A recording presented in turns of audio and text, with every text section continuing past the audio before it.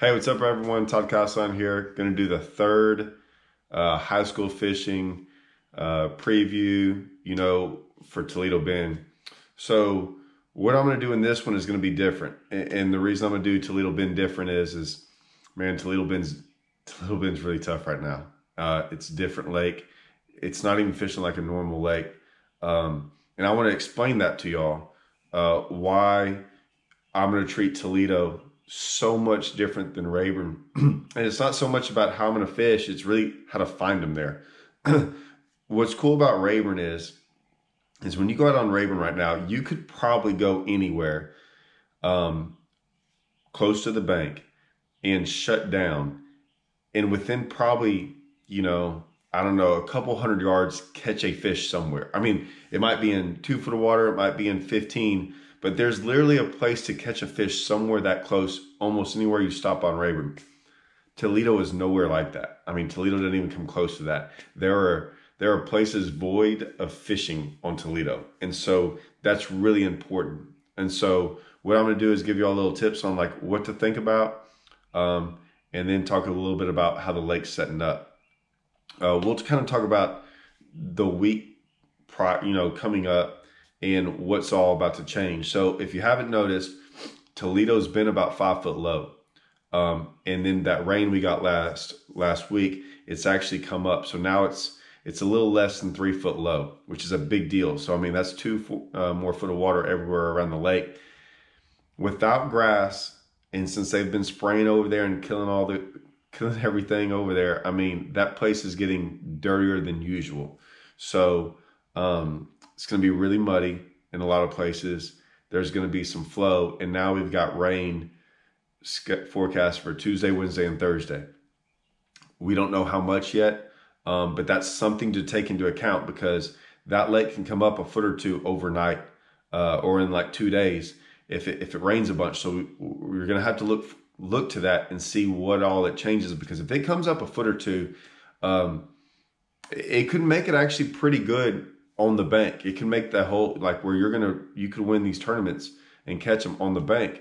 If you've noticed the last couple tournaments out there, like the Costas and some of these, they're catching a lot of fish way offshore, really, really deep, suspended fish. But it's late. It's getting to be late February. We're still pretty warm. I know we're having some cold snaps in here, but fish still want to go to the bank regardless of how cold it gets, the later in the year it gets. And I really believe, and y'all got to think about these things, those fish look at time of day. So if you notice, when I say time of day is that they just know they're supposed to spawn, right? They know that at some point in time they're supposed to spawn, and they use a couple things to make that happen. To me, the biggest is water temp. However, they also know the days are getting longer, and that's what I mean by time of day. Every day, sometimes it gets a minute longer here, a minute longer there. And about every 2 days, it gets a little bit longer. And those fish realize that, they're just programmed to know this stuff. So they're going to follow and go to the bank as it starts hitting mid-February to late February. I'm not saying they all go there, but a big push starts happening regardless of the water temp. Doesn't mean they're trying to spawn, but they will start showing up. You combine that with some warm snaps that we've been having and the fact that the water's coming up. So now you've got a couple factors all playing into them fish wanting to move shallow. Now, if some of y'all don't realize, most lakes, especially Rayburn, Toledo, most of our lakes around Texas, they all the north end, it is where it warms up the quickest. And if y'all don't know this, I'll explain this real quick. The sun sets in the east, or sun rises in the east. When it rises in the east, the first banks on a lake to get warm or to get sunlight on them are the northwest banks. So you got to look at a lake, a long lake, and the north part of it, right, is going to get sun on it the first.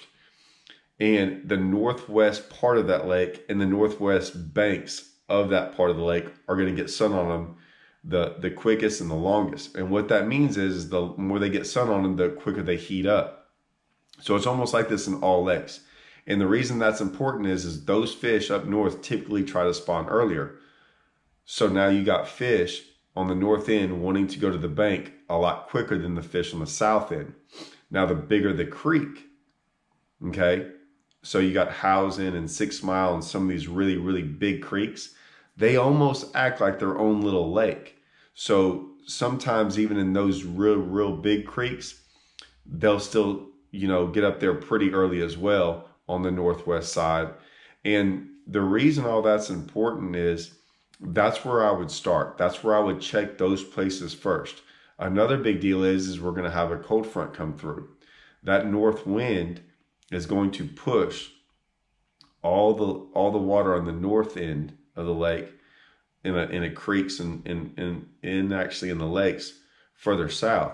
Well, they get all this north wind blowing on them, but those north banks are protected from trees and everything else, so they actually don't get as cold. So you have a lot of factors going in as to why fish and these sections of the lake want to push up first.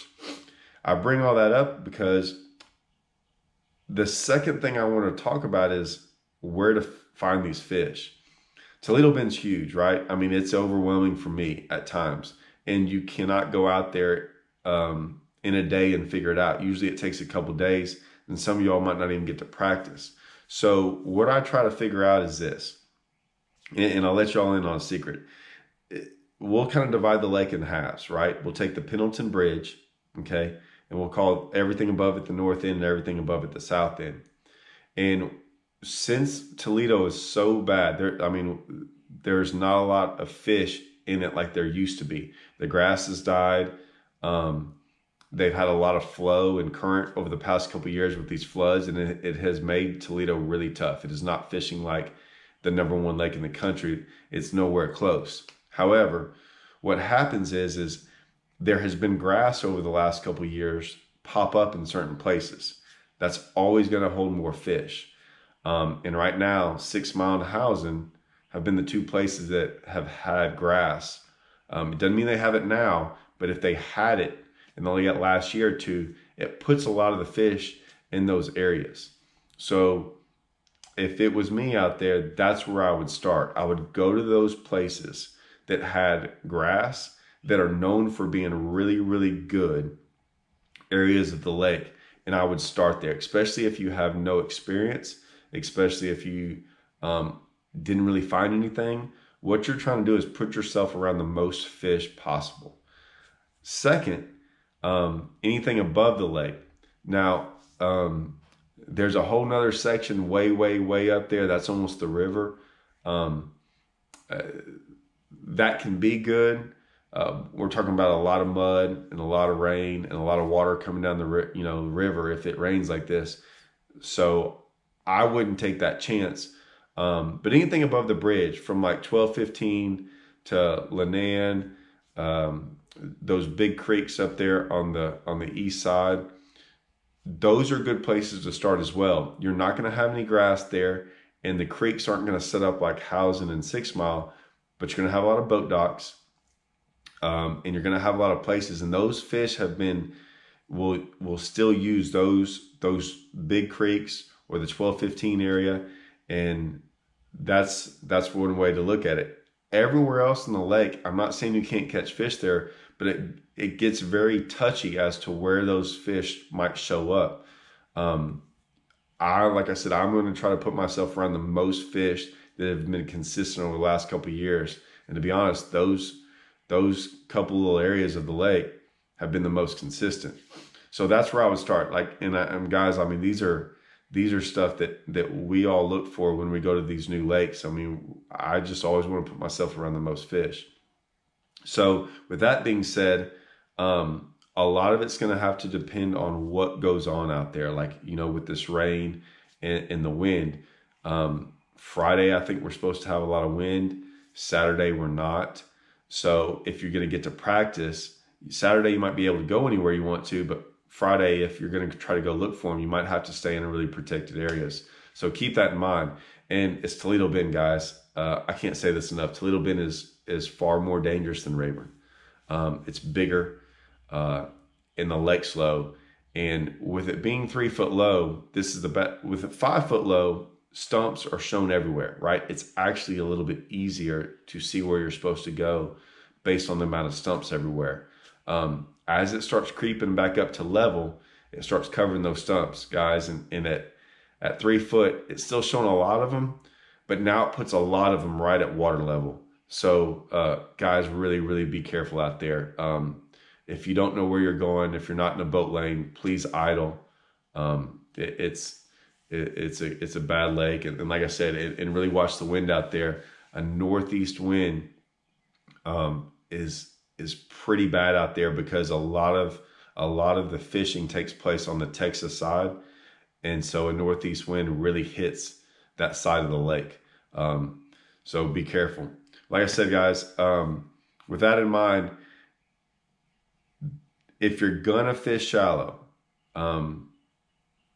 there are going to be a couple different things you're gonna have to be able to do.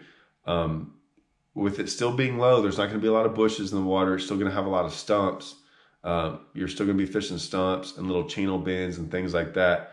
The further north you go, or the muddier it is, if you really go back into creeks, you're gonna be able to throw spinner baits and chatter baits and red eye shads and things like that, and be able to cover that water, especially the further back you are in a creek. As you come out of those creeks, it's harder to find that stuff on the bank with it being the level it is. So you're gonna have to start changing to jigs and Carolina rigs and things like that.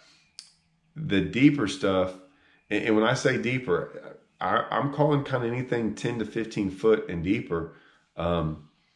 That's when you're going to start fishing a lot of channel bends, and they're still going to be on channel bends, and that still might be the easiest way to catch them. It just might be the hardest way to find them.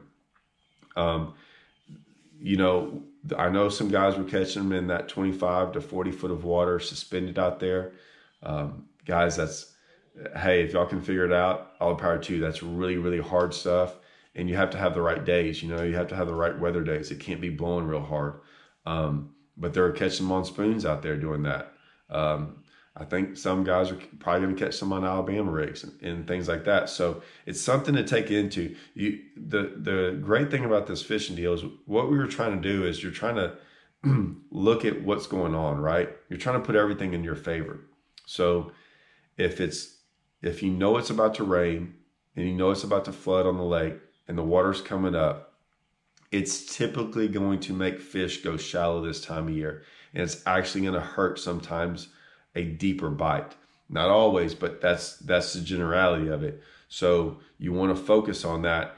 And I'm telling you guys, you really want to put yourself in places with the most fish. I'll tell you the sleeper on Toledo are boat docks this time of year. Boat docks, especially with no grass in the lake. And that's a big key. If there is not grass in the lakes, they're going to have to use something. And they don't really use boat docks to get out of the sun or anything else like that. They're just using them because they want to get something somewhere up shallow and be comfortable. And they need a boat dock is way better than just a stump sitting out there. And so boat docks are sleepers. Obviously, spinner baits and chatter baits around them, but really this time of year, man, a jig, a half-ounce jig, worked pretty slow through there. You might not get a lot of bites, guys, but you might get a lot of big ones. It's a great way to win a tournament out there. And so I really wish I could tell y'all that they were going to be up there really eating shallow, and you could catch them on top waters and they'll be on beds. I still think we're a week or two away with this cold snap about to hit us. So, like I said, really be careful, guys. I wanted to give a shout out too to, the last tournament y'all had. We had Haley Hanna and Ethan Collins. Man, they had 1778. They won the event. That's pretty cool, man. It was a tough day, and they're from Huntington. So shout out to them for doing good, and I wish everyone luck out there this week, and I hope y'all catch them.